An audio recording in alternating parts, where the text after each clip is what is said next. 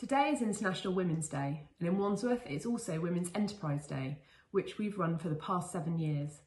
It's a chance for women to share tips, network and learn skills to help them succeed in business, and it's just part of the support we offer female entrepreneurs.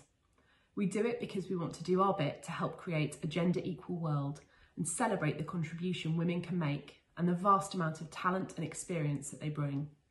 At the council, we also want to make sure we support our female employees and make sure women reach senior levels.